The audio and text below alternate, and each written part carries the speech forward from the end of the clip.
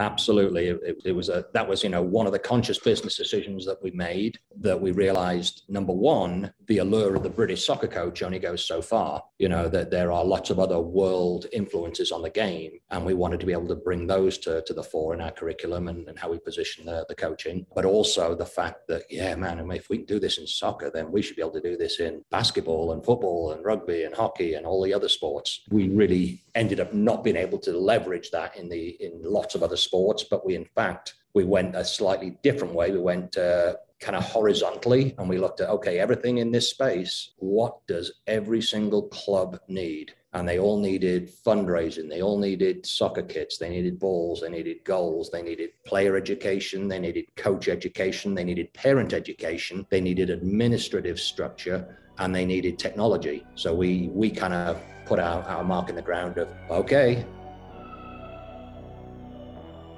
From Coordinate Sports, it's the Drive Phase, a show about sports founders, leaders and experts and the stories behind their business journeys. Our guest this episode is Peter Arch, Vice President of People at Gymshark.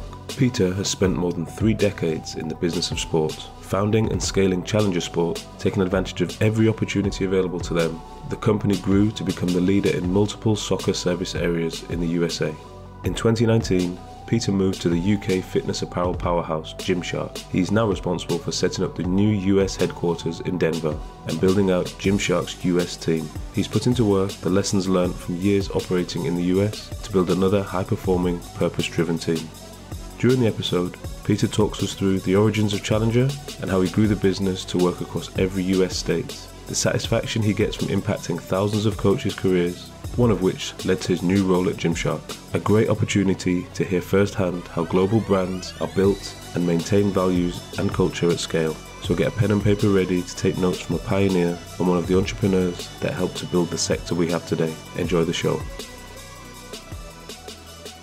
Okay, so I'm really excited today to welcome Peter Arch to the show. He's the VP of People at Gymshark USA, working to shape the culture and build a world-class team at the brand's new US headquarters in Denver, Colorado. Peter also established a household name in our sector with Challenger Sports. Welcome to the show, Peter. Thank you, James. Delighted to be here. Me too, yeah. And we were just talking off the record. They already started before we really got into it. And so much to talk about. And for those people, I guess, who don't know you, what we normally do is give a bit of a background, take you back to your childhood. And I noticed it's Worcestershire, was it? Or Bridgnorth, was that where you kind of born and raised? Bridgnorth in Shropshire. Shropshire, yeah. That's the one. Yeah, I know Bridgnorth. I've been there a few times, so friends there. Very good. Yeah. Yeah, Bridgnorth was obviously the hometown, Shropshire, the home county that I played soccer and cricket for. And my dad actually previously played cricket for Worcester and soccer for Shrewsbury Town. Right, that's the connection. That's the Worcester connection.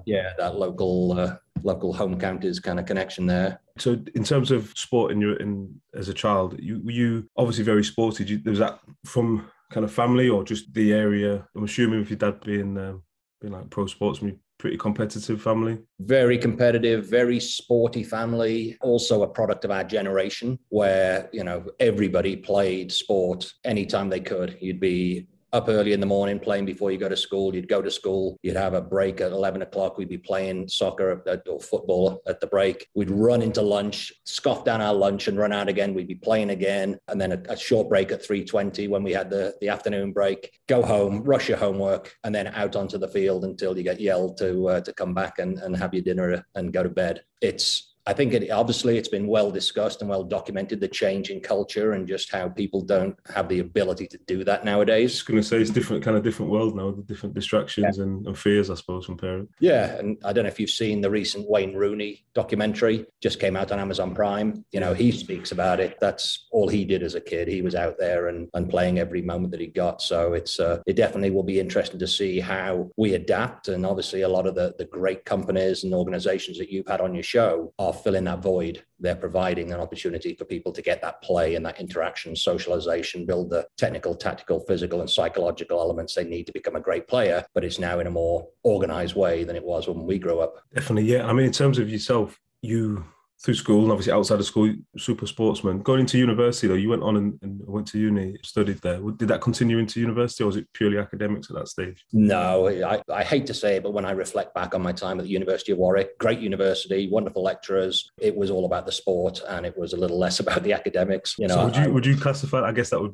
that classify as like a classic jock or whatever it be from the US terminology? Is that without a doubt? Yes, I reflect those values. I was captain of the football team, captain of the cricket team, played competitive squash, did every sport anytime I could, and it was a passion. You know, and obviously from my family, it wasn't just my dad. My mom played county hockey, county tennis. My brother was asked to sign for Shrewsbury Town, didn't want to do that. He went off to Nottingham to do law. My sister played for England at hockey and England at cricket. And my younger brother was in the local rugby club, became chairman of the Bridge North Rugby Club. So yeah, it was sport surrounded us. It's what drove us. I think the one thing that I notice is different though in the US and the UK is over here, it's more aspirational. It's, I'm going to play Major League Soccer. I'm going to go to the NFL. I'm going to go to the NBA as a kid. But when we grew up, you just played. You didn't think that this was going to lead to a college scholarship and a professional career. You played because you loved the sport. And, this tiny percentage who actually made it into the pro game,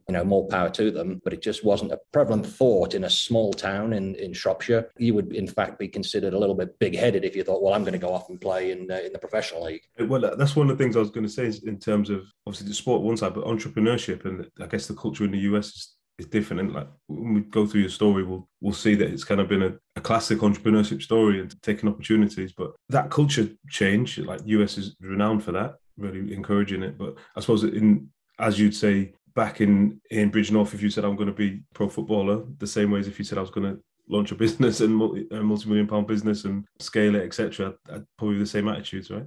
And generationally, exactly. Back then, the careers advice was so poor. It really didn't give you any thoughts about doing anything other than what you see around you. It really didn't open your eyes. We were at a grammar school, a very nice school, but, it gave you these limited aspirations to look for. But it's very different over here. Because you went into teaching and obviously after uni, is that what you wanted to do? Or was it more like that careers advice, kind of youth sport, PE teaching? Would that be...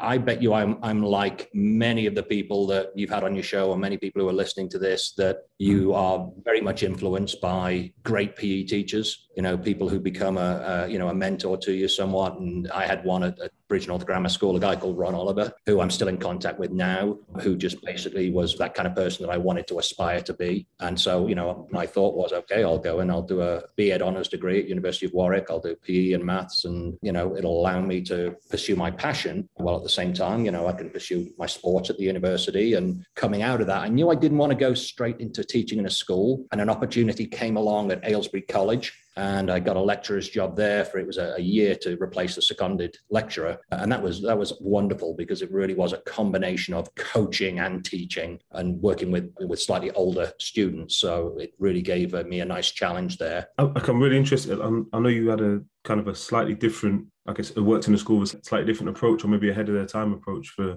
PE and school sport. Whereby was it physical activity not twice a week or more than that? Yeah, that was an interesting one, because I finished my time at Aylesbury College and I was playing for Aylesbury United at the time. So I wanted to stay local, and I got a job in a gym. And then I was headhunted by somebody who was opening another gym in Oxford. So I moved to Oxford. I ran the gym, the Temple Club, for this gentleman. Wonderful, wonderful opportunity to really hone some business skills, a lot of gym and social skills. I had a membership of 350 members, and we organized social events. We really built a culture of exercise and fun. One person who I was working with at the time, who also became a mentor of mine, he was a teacher at a school, and he used to work out in the gym, and he and I would talk all the time. And he said, you know what, I've had this idea about changing the culture of physical education in schools and the health of children. And I would want you to come in and write a health-related fitness curriculum for me and come in and deliver it. And I want kids to do exercise every single day. I want to measure it and see,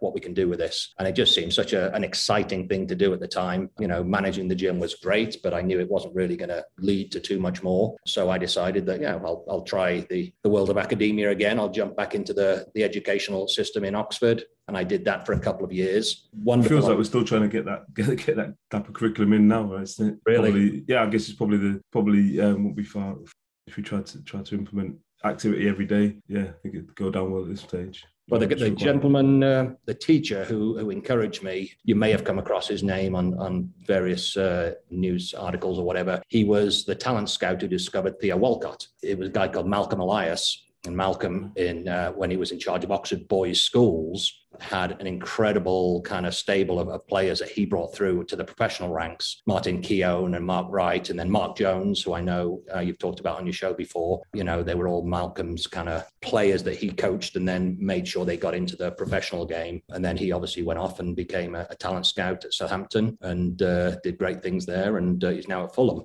But a wonderful guy and a real influence on my career early on. I guess skipping forward, moving to the United States, right? So we're talking, this is early 90s? 88, yep. At that time, making the move to the US, obviously it's a huge move anyway, but was it kind of unheard of in your circle, or was it something that a lot of people were doing at the time? No, it wasn't something that a lot of people were doing full-time. A lot of people were going over to the States and coaching on summer camps. Right. And the pioneer of that was a company called North American Soccer Camps that later became Major League Soccer Camps. And I'd been doing several summers for them as a coach. And in 88, they said, look, we're going to expand. We'd like you to come over and handle a part of the East Coast of the US and be one of our directors. So I went to the headmaster at the school and just said, look, this is too good to pass up. I love working here, and he was a soccer fan and he understood it. And he said, yeah, you just go with our blessing. So I moved to the States, and honestly, it wasn't a major culture shock because I had been over for many summers before coaching. I actually did a university exchange program as well. I went to Eastern Michigan University for 6 months and I played on the soccer team out there. So I really knew what it was like. So for me, it wasn't a major leap. It was just kind of the next stage, next exciting adventure in my life to go over there and work for this company. Unfortunately, it didn't work out as planned. I would have hoped. That company ran into some pretty serious financial problems. And what was the role at the time? Was that so? It was leading their camps just through the holiday period, or was it wider than that? That was back then. It was a very linear business. It was just summer camps. Okay. And my job was to drive and go and meet the people who organize these large soccer clubs. At the time you could have anything from, 200 to 5,000 kids in an organized youth program. I would go and, I would talk to them. I'd do a needs assessment and figure out how we could help them. And, we would then do the traditional bringing coaches over on J1 visas and deploy them out into the summer camps. And my job was just to manage a region of those camps. And I guess at the time, participation angle, but from a professional point of view, or was there a league at the obviously MLS prior to that? There was nothing pro league going on at that time, because obviously there was the league before. There were some semi-pro leagues, regional, and the national team was funded as a program, and it was poorly funded. The guys were, trying to qualify for World Cups and do all these great things on a real limited budget, and the girls. And the pro league didn't come around till 96. When Major League Soccer started 2 years after we hosted the World Cup over here. I was going to say, so was it a hard sell back then? That makes sense in terms of trying to grow the opportunity to kind of grassroots. Back then, in the late 80s, early 90s, it was very difficult because we were not only trying to sell a new sport, which in effect was taking away great athletes from potentially the mainstream American sports. So we had a lot of resistance from the football coaches, the baseball, the basketball, anybody who had any kind of vested interest in traditional sports, and that included the media. There was very little support for soccer in the media. It was, almost viewed as something un-American. So it got, very small coverage in the newspaper. There was no TV coverage of soccer. So it was, right at the start of the internet, there wasn't the ability of streaming services then. So I was in a bit of a void, and I still find that today. I lived and breathed soccer up until 88. And then there's about 4 or 5 years that I'm still coming across players and saying, who the hell was that? I just don't recognize them. So were you waiting for trying to get newspapers sent from back home and was that what it was like back then? Yeah. Yeah, the big excitement. Somebody'd come back in with a suitcase and they had all the different newspapers to catch up on. So, yeah, sorry, I cut you off then when you're talking about the kind of opportunity, and there's a bit of, obviously a bit of turmoil with the finances of that initial employer. And then, so, yeah, what was your next step? So you'd come up with a visa for them, and obviously that was Does that mean you have to go back? The company ceased to exist, though? Honestly, I remember it to this day. I was living in Connecticut, which is in the northeast of the US. It was the middle of the winter and it was snowing. And I had to make this decision. I had one beer left in the fridge. And I went and I sat on the front step. And I just thought, there's no way that I'm going to go back now. I've made this leap. I'm going to make something happen. And I remembered that a guy had given me a business card 3 years ago when I was in Oxford. I'd been doing a coaching session on a Saturday morning. And this guy was just running around the outside of the pitch. And after the coaching session, he came over to me and said, look, if you ever want a job in America, give me a call. So, oh, interesting. Kind of, thank you very much. Didn't think much more of it. Put the business card in my wallet. And then when we had this problem with my employer in Connecticut, I got the business card out and I called this guy and said, you probably don't remember me, but you gave me this business card 3 years ago. And he said, oh, I remember you. He said, funny you should call. We got some opportunities down here in Kansas City. So I basically said, well, I'm prepared to look at anything right now. Went down to Kansas City and he showed me these incredible indoor soccer facilities, 60,000 square feet. The new one was 75,000 square feet. It had 2 indoor soccer fields, a little bit like ice hockey arenas with boards, and then had multiple other sporting areas in the building. So this would have been state of the art, right? So they AstroTurf. Would have AstroTurf back then? No? Absolutely, yeah. Okay. And it was packed with not just kids but adults who played, and they developed this high level of participation in adult recreational soccer, men's, women's, co-ed, and then obviously all the high school and all the junior divisions. That was the opportunity. I jumped at it. I came down. I helped run a few camps that were associated with this, almost like a counter-cyclical revenue source. Less people play indoor in the summer, so let's do some outdoor summer camps. And so in terms of these facilities, they're just purely community. Well, it feels like a community facility, but it's purely like commercial leisure facility that they private enterprise building on spec to say, right, we think there's a market for this, and right. Yeah. So not tied to a club or anything like that. That's what I'm trying to. Right. Okay. Yeah, it was no support from a club, no support from the city, county, the state. It's a business. You do your business model and you project how many teams you can get playing an 8-week season, how many are going to re-sign the following year. You model that out, how many referees you need, what the electrical costs, what are all the other support services you can do in that building. And it was for me, the start of a crash course in business. And one of the partners of that business, who is still a partner of Challenger Sports today, was the business guy, and he was very, very bright. So, for the next 25 years, he basically taught me everything you would learn if I'd have gone to a business school. So, I've come out of education. I've had a little time in a gym, back in education, out in the camps. And then I moved to Kansas City and started working with this guy. And the plan originally was to duplicate these indoor facilities all over the US. They became very capital intensive, and we found it harder to raise the money and get these buildings built. We built a brand new one in St. Louis, which was, incredible facility. We added basketball and volleyball and a golf driving range and a few other things there, a gymnastics school, in addition to the soccer. And, unfortunately, that didn't take off the way we wanted it to. It was hard work. And on a parallel time, I was working with the soccer camp program, and we grew it from my first year of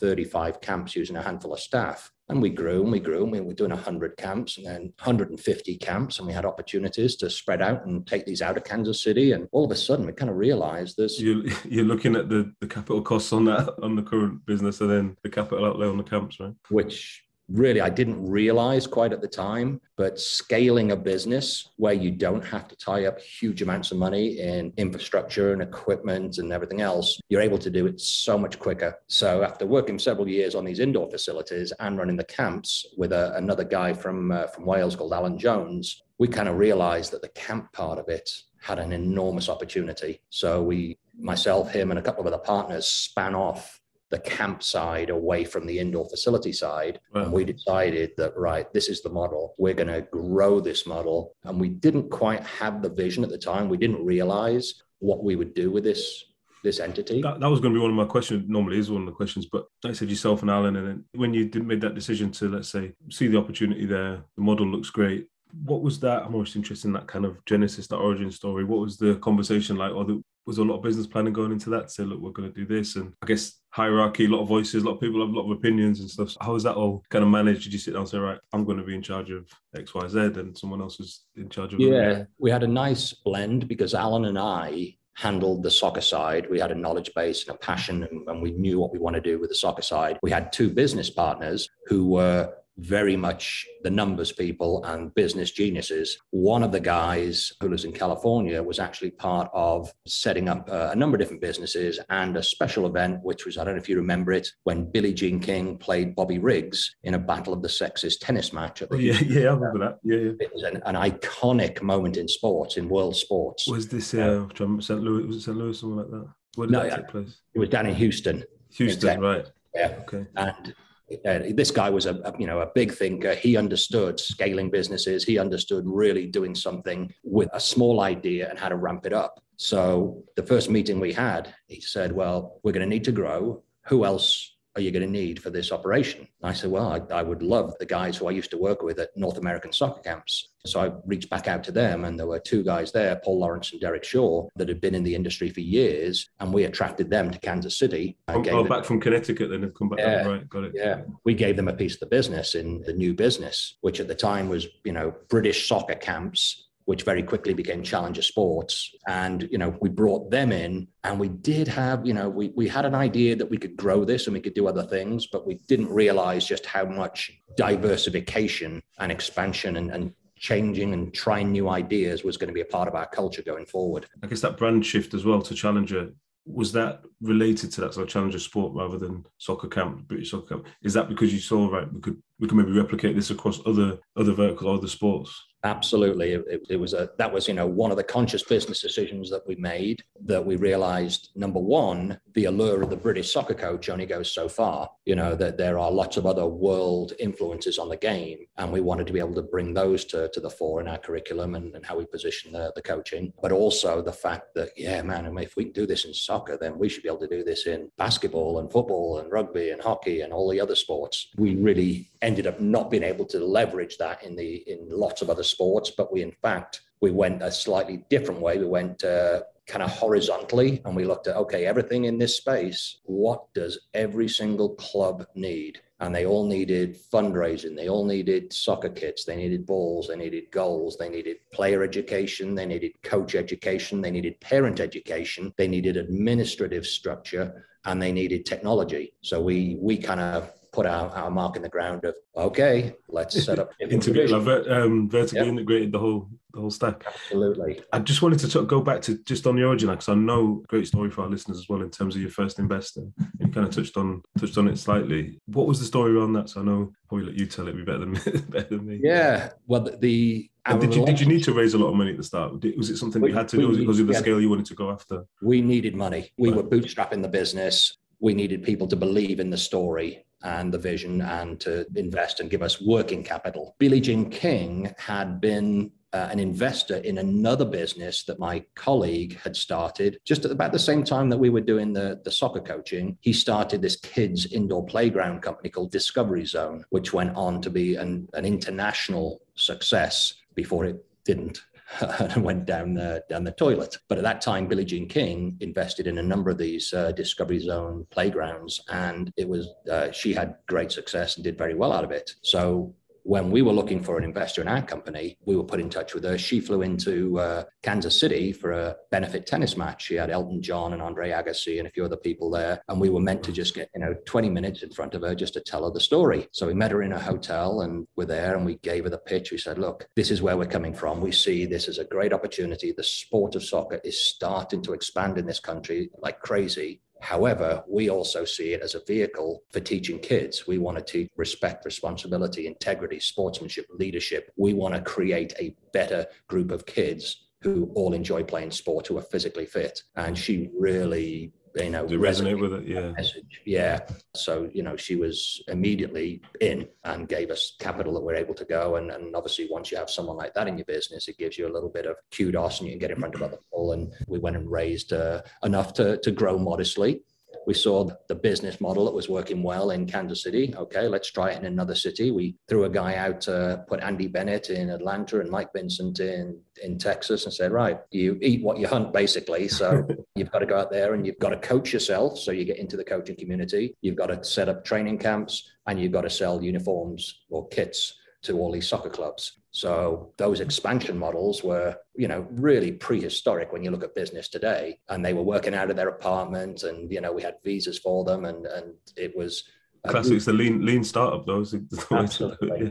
Absolutely. Just on a time, just to put a timeline against that. So you talk. This is early night. So this is before the World Cup, right? Because I'm imagining that, and maybe I'm wrong. I imagine you obviously scaling at the time. One question I did have was around the model you chose. So you've got that the guys who are employed are the kind of equity partnerships or not franchise. You didn't choose to say the kind of classic American, obviously franchise. You didn't think, well, let's roll out with franchise offering for the whole country and split the territories or we didn't with this business, because we really felt that the quality of what we delivered was very much down to us, how we recruited and trained our staff in the UK and Brazil. In the end, we brought Brazilian coaches up, and then how we handled them ourselves. We tried to, really create a culture where we took care of these coaches, and they would be deployed into a certain region, and they'd rotate around the region and do maybe 10 weeks of coaching over the summer. We didn't like the idea of giving up the control and having somebody else control the quality of our brand. We wanted to make sure that, this wasn't you're making a sandwich and you're passing it off to somebody over a counter franchise, where there's very few points of failure. For ours, there were a lot of points of failure that we really had to keep close control on. So yeah, we definitely didn't go franchise. We gave equity to the key people in the company. We gave stock options to all of our directors, and we ended up bringing over about 90 full-time staff, and we built a stock option plan for them, but everything stayed company owned. It feels like you're gearing up and you're building up this huge infrastructure for the World Cup to land, and then it's explosive growth. I'm just thinking, that's in my mind, I'm thinking, did it play out like that in terms of, was it a plan, or was it just fortuitous that USA have the World Cup and then interest spikes again, and then hopefully it's explosive growth for you from there? Interestingly, there is something that exists in this country that does not exist in Europe or South America. There is a pretty big divide between soccer participation and professional game. The levels of participation have been crazy good and expanding, millions and millions of kids playing. The interest in the professional game, it was almost like it's a special event that I want to be a part of. I want to say that I went to a World Cup game, and then, 2 years later, the Major League Soccer starts, and it's, well, I have a passing interest in that, but I play soccer once a week. I train twice a week. I'm not going to go to the pro games at the weekend, even if there's one in my town. The crowds were pretty small when Major League Soccer started in 96 with 10 teams. It was a hard graft. They were still trying to build equity with the US public. They were trying to find a way to really resonate. And it was almost the opposite of what happened in Europe. If you think about the history of the European game, where you would have, working class towns up north where there'd be a mill, and the soccer team would be an extension of the social club. It would be all the guys from the mill, they would support that. So it meant something to their town, to their parents, to their grandparents. It was this parochial thing that really was important to the community. Over here, it was, the opposite. It was, oh, there's a town, let's put a soccer team in it. And then all of a sudden that's meant to resonate and be relevant to a town. And it's taken a long time to build that kind of, that love and that recognition. And, it was always thrown out to us that, when this generation, they have their own kids, it'll all change. Yeah, but it never really... 3 generations now. And, the league now is a lot stronger. The professional league, it's a lot stronger. It's still not a high level watchable league that you would put on a par with, the Premier League or the Championship. But what it does have now is a strong following. Each city has a very loyal fan base, and it's more of a tribal following. It's not because they understand the sport, they love the sport, they think that what they're seeing on the pitch is beautiful and is why they're going there. They go there to wear the scarf and sing the songs and just be a part of it. In terms of the scale for Challenger, you've gone from early days, the first few sites. What scale is it now? Obviously still running now. What kind of scale did you get to at the peak or even today? Yeah, interesting question. Yeah, at our peak, we were running about 3,500 individual training camps during the summer. So we had training programs in every single state and throughout Canada. And we were working with kids from as little as 2 years old on our little preschool program up to, high school and some college kids with some of the businesses we brought in. At that time, we also were running a very interesting program that we would apply for a seasonal workers visa, an H2, for staff to work on, we call it the fall, autumn and spring training academies. So we would actually subcontract these coaches out to work with other organizations. And we had 450 staff go out and they would work throughout big clubs. So before big clubs were actually having directors of coaching, they would employ people from us to be their quasi director of coaching. It's the knowledge base and the education they needed to train their kids. And obviously these American clubs, these American youth soccer clubs are very ambitious. They have they're just like the typical American. We're going to put money, time and resources into our sports, whatever sport it is. We're going to go for it, and we want to create winners, so they wanted to hire the best staff, and we had these wonderful young men and women from the UK and from Brazil. So we would deploy them out. So that was a big part of our business. We developed a tournament part where we would have a number of tournament venues throughout the year, a lot in our key markets in Atlanta and Kansas City. But we had about 30,000 players come to those tournaments throughout the year. We had an international travel program where we would take teams overseas, mainly to Great Britain, Europe, and some South America. That got up to, I think we were taking about 600 travelers across each year. And then we'd also diversified and gone into the soccer kit business. So we manufactured our own uniforms, right?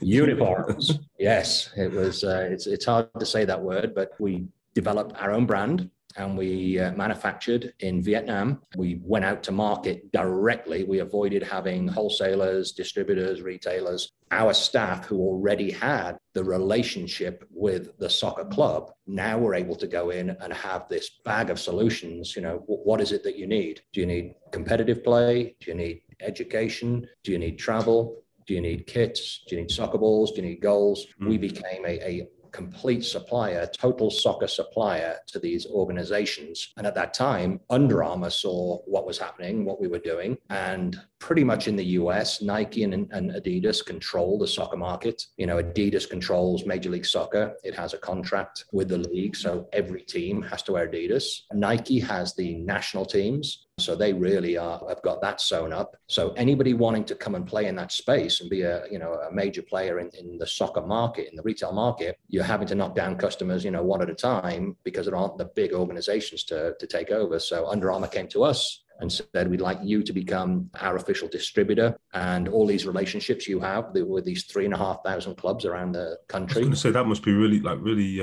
beneficial for them to be able to just plug into that footprint you had across the full network and just kind of drop into it and get that exposure. It was something that we kind of realized had significant value as we built the company, was the relationship that we had, not just with these clubs that we worked with, but for every one club, we were probably doing 10 presentations to other clubs. So when we go in now, when we're spending all the time to call and to email and to set up meetings and to drive hundreds and hundreds of miles, sometimes to meet some of these clients, instead of just going in and saying, we'd like to offer you a soccer camp for the summer. Now we're able to say, right, let's sit down and let's really look at where you need help and how we can bring a service or a product to the table to help you do this. So just continuing to add value consistently. What would you say the biggest challenge was? Would have been changing all the time, but like when you look back day to day, see a lot of our listeners are running businesses in the space. What were your recurring challenges at that scale? I think ours was a unique challenge, and that was trying to work with the visas to be able to the rules and regulations for visas were changing every year. Did you have like legal counsel? Did you have lawyers on staff at that point? Probably the amount you didn't have them on staff, but we had a very good legal company that we worked with in Kansas City, and then we also had one in Boston who worked with all of the professional teams who had just incredible experience. So if we had a really difficult challenge, we would take it up to him. But we were having to apply for over 1,000 J1s and 450 H2s, and then H1s, which are the professional visa for our full-time staff. And after they'd had 2 H1s, we were paying for them to get a green card. So we employed a paralegal on staff to oversee the admin of that, because it was a massive part of the business. Okay. And then I guess that's because the models were amazing. Obviously from the UK, everyone knows Challenge, everyone knows kind of the recruitment model and also the kind of conveyor belt of motivated, enthusiastic staff. Who doesn't, if you're a football coach, soccer coach, who doesn't want to go to the US to coach? See, the model seems it's almost unbeatable, but then that challenge for you is like one point of failure, right? So if your visas aren't done on time, you haven't got any staff. Is that what you said? Was there staff in the US that you were able to recruit, or was it just kind of this guy doesn't get over here by this date, then that camp can't run? 2 or 3 years before COVID hit, we started looking at this saying, we don't think it's going to be sustainable, just continuing to get the visas, just because the way the government was changing the rules and really trying to stimulate employment in the US sector. So we started kind of mulling over the idea of recruiting internally in the US and going out to all the colleges where there are thousands of young men and women from Europe working on the or playing for these colleges. The hand was forced by COVID when obviously the flights were shut down, the visas were closed, the embassy was closed. There was just no way of getting anything with the US embassy. So this is after I'd left. The year I left, Alan and the rest of the team, they started on recruiting around the US and had good success. Year just gone, I think we had about 35,000 kids at camps, which really was a massive success considering that everything had closed down for a year. That, it was a very nice bounce back, and we had coaches that we go into each region, and the regional director would network with all the local schools and organizations and even with the local clubs who had coaches and offer them part-time employment for the summer. And that's the thing. I mean, I'm assuming, I was going to say, what's the biggest setback? But for the business, I'm sure it was COVID. But the demand doesn't go away, right? So it's just a setback. That's exactly what it is, just a setback. Because now is where everything's freeing up. The demand seems to be higher than ever and spiking again. Yeah, we are really bullish about what's going to happen in the future. The sport is going to continue to grow. There's an interesting thing that's happened to the sport. It's actually kind of almost professionalized, where large soccer clubs are now starting to take over in each city, and they gobble up and consolidate a lot of the smaller clubs. And these clubs now employ their own director of coaching and age group directors and a kit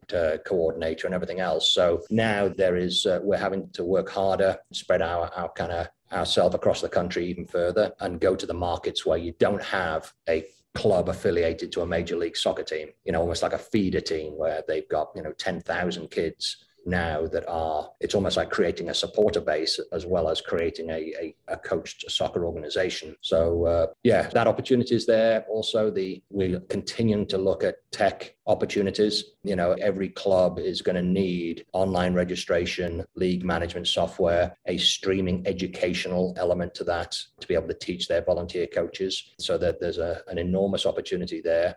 I think there was one thing that I would leave any job for tomorrow if I found it, and that would be a really cool fundraising opportunity, because not only does every soccer club need fundraising, every youth sports club, Boys and Girls Scouts, every school, and they all kind of roll out the same, old age, selling trash bags, selling candies, car watches and things like that. So keep your eyes open for some anyone listening as well. I was going to say, in terms of your growth, like really organic, but then it's just kind of a story of like seeing the opportunity, going for it, seizing it, and seeing all those kind of, I guess, nuances. So if you're doing you got the camps, but then I'm assuming that you've gone into upper age group, lower age group, boys, girls, tournaments, all those. What was what would you say the makeup is of the whole organization, if you were to break it down? Is it more, would you class yourself more as a apparel company versus a service delivery? Does that make sense? I don't know if I'm... No, I get exactly where you're coming from. And, as we evolve, we were very agile, very quick to be able to seize an opportunity. And we recognized we can't be brilliant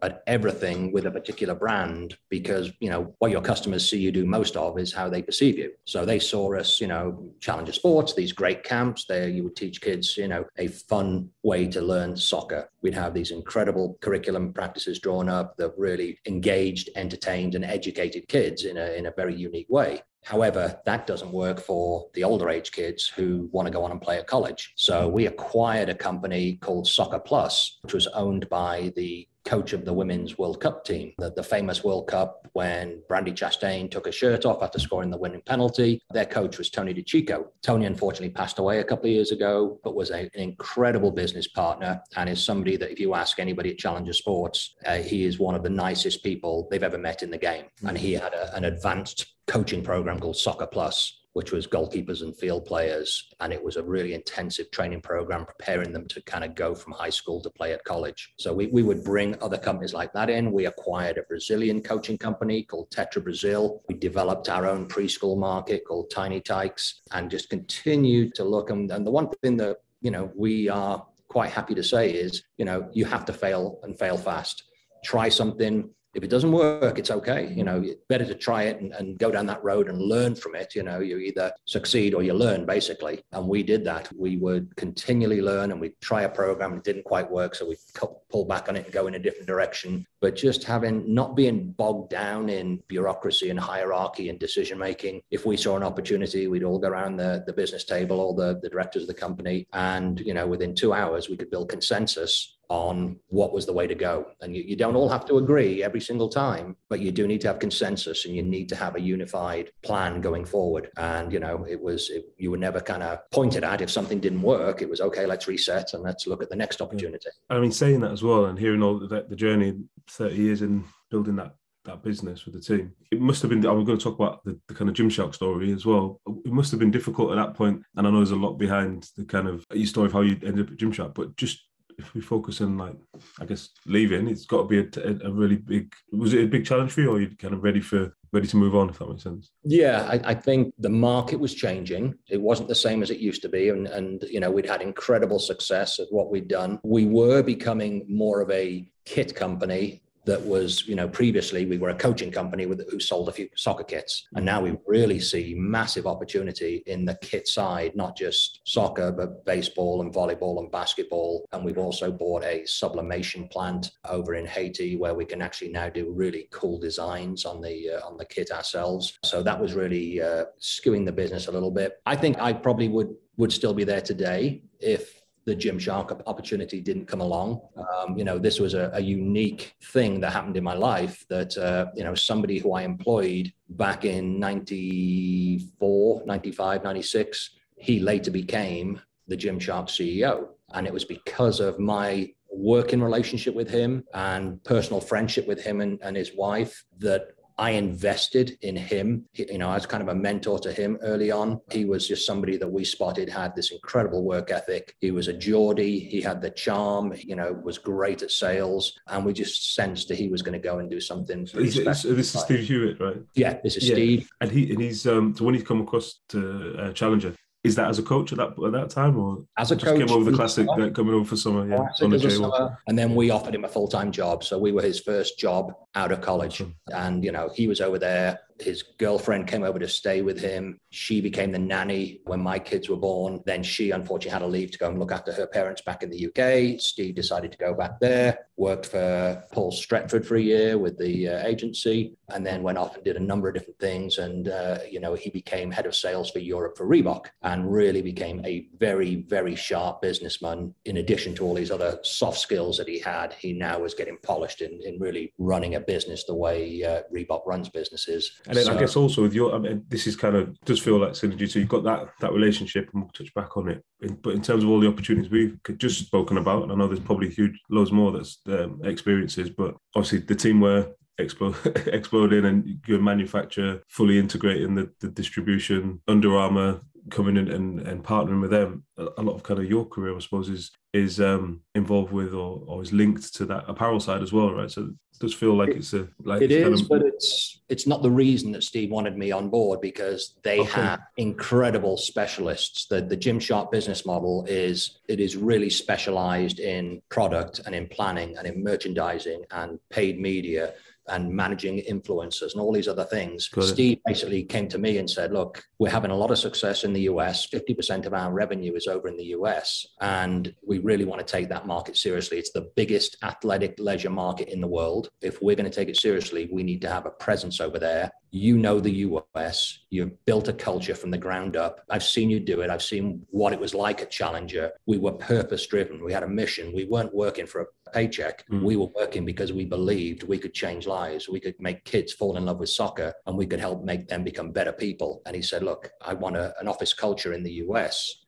where people, they've got to feel like it's Christmas Eve every time they come to work. They're just going to come in and you know, they're going to love being in the office. I want it to be the place that everybody wants to join, nobody wants to leave, where people can become the best version of themselves. So that's got to be important to them in terms of that. It's a British company, right? So did they want to have that kind of British attitude, but that culture, British company, you could have easily, I guess, not outsourced it, but brought someone from the US to set up the office, which might have felt totally different to the headquarters back in Birmingham. Right? Yeah, the founder, Ben Francis, who obviously is a really interesting story that you should absolutely follow up on and get him on your show. Yeah, that'd be good if we can get him on. Yeah. A young man who just, had a vision, had a skill set, saw an opportunity in the market, and surrounded himself with other people who believed in it, and grew this business at a time when the internet was just kicking off, when influencer marketing really wasn't a thing, but he created a version of it, and he caught lightning in a bottle. So as he grew this company,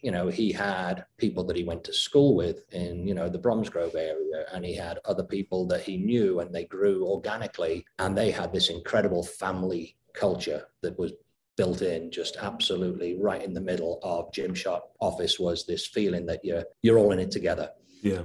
And he always said that he would rather lose part of the company than lose the culture that he built up. So that was my kind of remit when Steve offered me the job. It was, the job is to, number one, find a city in the US. We don't know where to put the office. So find us a city, find us a building, and then help us build a staff and create a culture that reflects the Gymshark culture in Solihull. Curious, a couple of questions. Obviously, you're trying to replicate that culture from scratch, but also like at a ridiculous pace. I'm assuming you're going from 0 staff or 1 staff. Was it just yourself to start with, or how did that? And then hundreds of staff. So that's got to be a really big challenge. I'm interested to hear how you go about that. What's the first step for that? Yeah, it was. And at the same time, doing it while COVID was a thing as well. So a lot of I forgot about that one. Yeah, it's in the little thing on top of it. A lot of our hiring has been done virtually, and we, fair play to that. We have a talent team, 3 very talented young ladies who are recruiting and basically putting together an incredible group of people here. And again, we've got the luxury. We're not growing like Gymshark grew in the early days in Solihull, where you're just kind of going from a little operation and you're bringing your friends in to help and family members and you're growing organically. We've gone out and we have purposefully sourced great people for specialized positions. We've got a senior VP from Adidas who's in charge of our finances. We've got a number of staff from Lululemon, from North Face, from Under Armour, Nike. We got the VP of marketing from Nike, who also worked at Beats by Dre, Apple and Disney. So we have got just a stellar staff over here. And it's been over, the last 2 years. We've just put it together slowly. And it seems like, yesterday, but it was just incremental hiring. Every month there'd be 3 or 4, 5, 6, 7 more people, and then all of a sudden you turn around and the office is now full. And we've got this incredible office that's 39 floors up, staring out over the Rocky Mountains. It's a 25,000 foot open span office that has been designed by the people who designed all of the Gymshark offices around the world. So it has this really cool, accessible feel where nobody has a private office. You are all mixed in together. And if you want to talk to the president of the company, you can walk across and talk to Henry. If you want to talk to the VP of brand, you can go and just chat to Sinai. And it is part of the kind of the tenets, the values of what makes Gymshark Gymshark. It is this accessibility that we find a way to make everybody feel welcome. We provide incredible support for them to grow in their positions. We have 3 people who are dedicated to performance, which is learning and development. So all they do is they provide the tools and the training for everybody to become better at their personal and professional skills in the office. And we really do have a people-centric way of running the business, where I found it ridiculously refreshing and a massive surprise when I first flew into to meet the Gymshark board in Solihull. And I'm sitting around a table listening to one of their board meetings, and it is all about what's right for the customer, what's right for the employee. And if we get that right, the money will come. Whereas, in the traditional US business world, you're always looking at the bottom line and then trying to reverse engineer the business to make a bigger margin and to be able to make more money for your shareholders. And I know it will change as we grow. Things will evolve and change. But I guess that's got to be one of the reasons why, to be able to attract the talent that you spoke about. So people coming from Nike and Adidas, and because they're going to be your competitors now. I'm sure that's the level Gymshark's at. That has to be a huge win for you to be able to attract them right into the business and help build out the team. Massive. Yeah. It's defined us here. People are starting to realize, oh my God, they got this person, this person, this person. There's something very special going on there. And I think the brand right now, obviously we're quite a hot brand for people who know us. Anybody who's in the fitness world will know us. However, the rest of the US hasn't got a clue who we are. So we have got a massive opportunity to scale this business by increasing our brand presence over here. And that's, that's why we're bringing in some brand experts from all these other companies to really help us talk to the rest of the country. Yeah, definitely. And I guess I really want to touch on kind of why Denver, the decision process around that was. But are you looking at the expansion across the US in terms of, obviously for yourself and the team, building that out? You're going after specific sports, like you said, the fitness industry knows Gymshark, but is it like, right, you said earlier on, Adidas own football in the US or soccer. Are you looking at that? So, right, we want to target a specific sport that we think is a good fit for the brand and go after that? Or is it more of the kind of lifestyle, athleisure angle that you're going down? It's a great question, and it's one that we deal with every day. The space that we want to own is the gym, but we want it to be the place where the sportsman, the NFL star, the basketball player, the football player, he's in the gym on his off days wearing our gear and is a part of our community. And it's something that we've had to educate the UK staff about a little bit, is the influence of sports in this country is massive. It is, it exists in a whole nother plane. Football is football in the UK, and cricket and rugby, and they have, passionate fans. Over here, sport is so involved in so many different things. It is, in addition to being entertainment, it's a massive financial business, but also it's tied into academics. I mean, you play as a young child with a thought of maybe getting a scholarship to a university, which, these universities could cost you $60,000 a year to go and study. And, there's $250,000 if you haven't got a scholarship. That students often come out of college with a ton of debt. So it's a way forward in there. And it's the way sport weaves itself into TV and entertainment. It is such a mainstay of the US culture that we realize we will have to play in that pool. We're going to have to find a way to make sport relevant to Gymshark, and for us to use sport to promote our brand. Yeah, and still maintain the kind of brand authenticity as well, which is really exciting. I mean, a couple of logistic questions for myself. In terms of, you've got the office there in Denver, is that kind of all of the US operation comes out of Denver, like distribution, everything like that? And I guess it probably leads into the decision of why to set that up. And that was what you were tasked with initially, right? Yes. Like, find as a location, right? That's not a few areas to pick from, right? Well, if we start with that one, I basically did a deep dive into all the major metropolitan areas in the US, needed to cross-reference them. They had to have a direct flight to Heathrow, had to have a direct flight to LA and to Toronto, which is where we knew we were going to put two of our warehouses. And then there were a whole bunch of other factors that I needed to look at. And if you kind of fast forward and you look at Denver, it is a unique city who has attracted some of the biggest names in tech to move here from California recently. Google have put a massive facility in here, bringing tens of thousands of jobs. Twitter have just taken 6 floors of a building not far from here.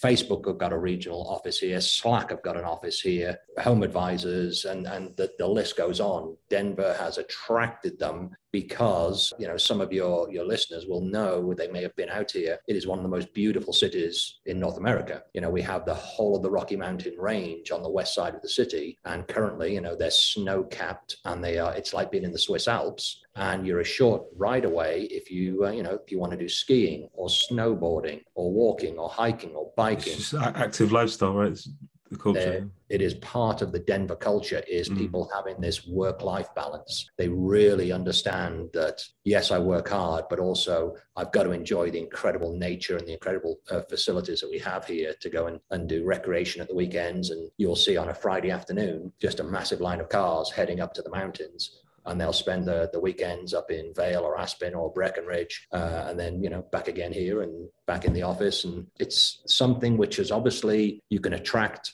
and retain talent with something more than an office. It is the lifestyle here that is, people are looking at saying, wow, this is just a really cool town to be in.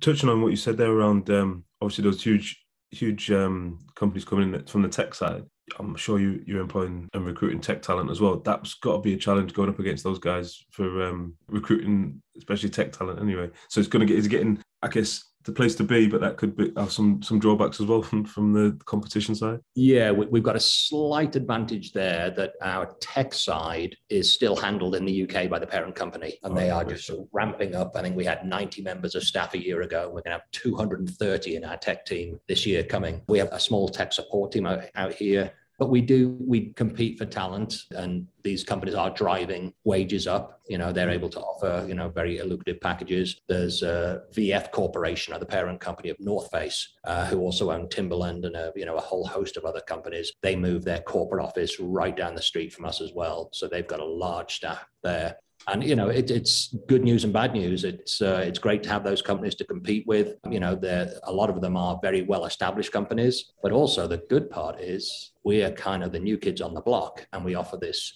very agile culture where it's not steeped in layers of decision-making. And it's not that corporate, that old school corporate culture. Yeah, well, it definitely validates your decision. Everyone keeps moving in. It shows that you made the right choice. We've kind of touched on what's next for Gymshark, or kind of the rollout. But in terms just on the people front, what's the numbers you're looking at? So obviously scale, I think is it 200 plus employees now in the US? 200 was the original target for the US within a couple of years. We're up to 117 now. We'll be 150 by July, and then we'll grow again. And that will pretty much max out this floor, this 25,000 square foot floor, and at that point, we'll need to get ahead of the game and think about how we're going to expand. There is no plan to put multiple offices around the country. That was going to be my question. Would you be looking for another HQ or like somewhere else, one of the coasts maybe? We don't have relationships with shops and distributors, so we don't need to be out there working those relationships, with the Dick's Sporting Goods or, working with eBay, Google, whatever. So we are just very much a direct consumer brand. People will go on our website in hundreds of different countries, and they will purchase the product. In the US, it'll be shipped from California or Pennsylvania. We have 2 warehouses there, and in Canada from Toronto. In Europe, most of it comes out of our Belgium warehouse, and then we've just put a warehouse into Australia as well. Just switching gears a little bit, Peter, in terms of not personal, but just kind of your approach. So you're building out the team and rapidly growing. Is there any kind of philosophies that you've developed over your years in business and it's almost been like a dynamic MBA you learned on the way as you've gone, and all the experiences and stuff? Anything that you always kind of would share, or a philosophy that you hold dear to your approach to, I guess, leading and building a team? Great question. And it has been like a living and breathing MBA through the original Challenger experiences. Yeah, that's what it felt like as you tell them the story. And then the last 3 years with Gymshark has been like a new age business education because of the way that the business is run. It is very different to the traditional way of business. It is very digital. It's very specialized. However, my kind of underlying business philosophies have always been people-based, even sometimes sometimes it conflicted with what we would want to do as a business. I'd speak up and say, I prefer we don't do that because of the impact it'll have on our staff. Or, I don't see that this will actually help the customers do what they want to do. And I've kind of been a cheerleader and a team leader for the staff throughout my whole life. When I came to Gymshark this year, we brought a whole bunch of people in from other cities. And in November, we have this big holiday here called Thanksgiving. And, it's a big family. You go back to your family and you have a big meal, a little bit like Easter and Christmas over in the UK. And, I thought, well, man, we've relocated a few people here. They may need somewhere to go. So I kind of went around the office and said, look, if you haven't got anywhere to go for Thanksgiving, I want you to come to my house and I'm going to cook for you. And then we ended up with 19 people coming to visit us. So I was cooking for 2 days, creating it. But just the sense of family we had around the table was incredible. And people just kind of relaxed and got to know each other, which they weren't able to do at work. And having that interpersonal relationships between the staff has been very important to me everywhere we've gone. We had a similar thing at Challenger. Every year in September, we would take our full-time staff, which was 90 to 100. We'd take them to Las Vegas for a week, and we would do educational classes. We'd do new product rollout. We'd do staff reviews, and then we would have just an incredible amount of fun. And just 3 weeks ago, I went back to Kansas City to the National Soccer Coaches Convention. There were 5,000 coaches there, and we held an evening for alumni, past members of Challenger Sports. Anybody who'd come over and work for Challenger, if you are now a coach at a pro club or a college or whatever, come and have a beer with us. So that's going to be a big bar tab, right? It was, and it was probably one of the most rewarding things I've ever seen. Hundreds of coaches coming in just saying, thank you. I can't believe I started as a little soccer coach in the summer camps who really didn't know what they were doing. And now I'm working at a college, top college, or I'm working with a pro club. And it's absolutely that sense of family that we've developed. And talking to the full-time staff, most of the conversations would go back to, and do you remember Vegas? Do you remember the time we had there? And it is these memories you create for people who bond together. If all you do is work together, if that's it, that's great, and if somebody offers you a bigger paycheck, sometimes you'll jump and you'll go and work for a bigger paycheck. But if you've got these bonds and other attachments keeping people to a business, that culture is so important. And I think very often in business, people overlook that. I think they're too busy making money and selling their products. And yeah, I think it's got to make it harder to grow a business without some type of culture that people want to get involved or want to be part of, for sure. A couple more in terms of, like, I'm always interested in kind of routines, habits, strategies, especially around like time management and kind of energy management, things like that. Do you have anything that you kind of implement to stay at top? Obviously, living where you live now in Denver, obviously lovely fresh air every day and getting that. But is there anything that you kind of put in place to make sure that you're kind of at your best self every day, or as much as possible? I'm a very early riser, and I like to clear my inbox before I even leave the house. So, I'll watch the news and have a coffee, and I will get through dozens of emails and just prioritize what I've got to work on that day. That's just habit, and I'll never change from that. One thing that I'm famous for here for moaning at people is I'll check your inbox, because your inbox better not have 200 emails in it, because it's like your desk. Make sure that you are taking things, you're putting them in a to-do list, you're putting them in tasks, you're putting them in contacts instead of leaving the email in your inbox because you needed that guy's phone number. So staying organized with technology, and especially the comms, is very important to me. Gymshark, I don't know if you know, in the UK, built an incredible gym called the Lifting Club. Yeah, I was going to ask have you replicated that over there yet? Or? Not yet, but this building has 56 floors in it. On the basement level is a very nice gym, locker room, towel service, the whole thing. So you can pick a time in the day, and it's something I really want to build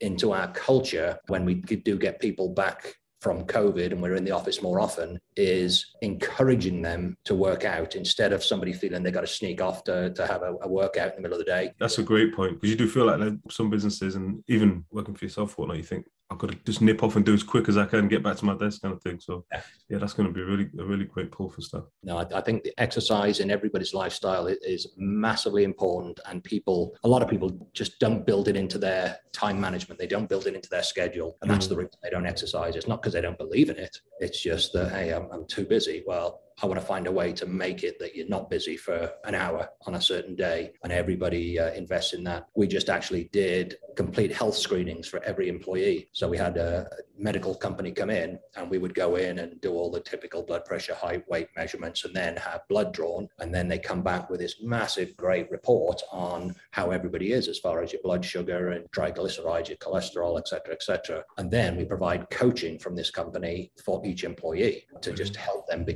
live a healthier lifestyle and look at their diet, look at their exercise plans. Yeah, so important. That's a huge advantage. Thanks for spending so much time with me. I've got one last question. It's a bit of a reflective one. If you could go back to a pivotal moment, maybe before you left the UK or when you finished university, be an early young Peter, and give him one piece of advice from your future self, what would you go back and tell yourself? Number one, don't go on blind date. A story I won't tell you about. Oh, we've run out of time now. Luckily. Yeah. No, I think at university, I wish I'd been more focused on academia. I would love to have done some studies and research and look into things instead of being so focused on sport. As a soccer player, I wish I'd have understood raising the level of expectation on yourself and doing extra training and working on your left foot, working on your headers, working on the weaker parts of your game outside of the 2 training sessions that Aylesbury United put on. It just wasn't part of the culture back then. So I wish, I would have loved to have taken my game higher. I played for England at university level, played for Great Britain at university level, but it was just there wasn't this drive to really take the game to the next level. So I wish I'd have done something different then. In the business world, absolutely surround yourself with good people. Hook up with somebody who is brighter than you, who can teach you stuff. Don't think that you need to know everything. Just have an appetite to learn and to be humble and to work hard, and the good things will come. Don't put your ego aside and just learn a business from somebody. Peter, thank you so much for your time. I'm sure a lot of that will resonate, especially those last comments as well with our listeners. So just to say thank you. In terms of the show notes, we'll get anything linked in there. Especially we'll try and track down that blind date clip and put that in there for. Can't find it. It's not out there. You've had it erased, yeah. Yeah. Every company I worked at and all of my friends are trying to find it online. It's just not there on YouTube. All right. Yeah. I appreciate that, Peter. Thank you. Thank you for listening to this week's show. You can subscribe anywhere you get your podcasts. If you'd like to get in touch with us, you can write to us at dryphase.podcast@coordinate.cloud, tweet us at coordinatesport, or follow us on Instagram at coordinate_sports, or on my account at James_ventures. This episode was produced by Nancy Kwamboka, with support from Claire Goodchild and Lola Small, with special thanks to Rochelle. I'm James Moore, and you've been listening to The Drive Phase from Coordinate Sport.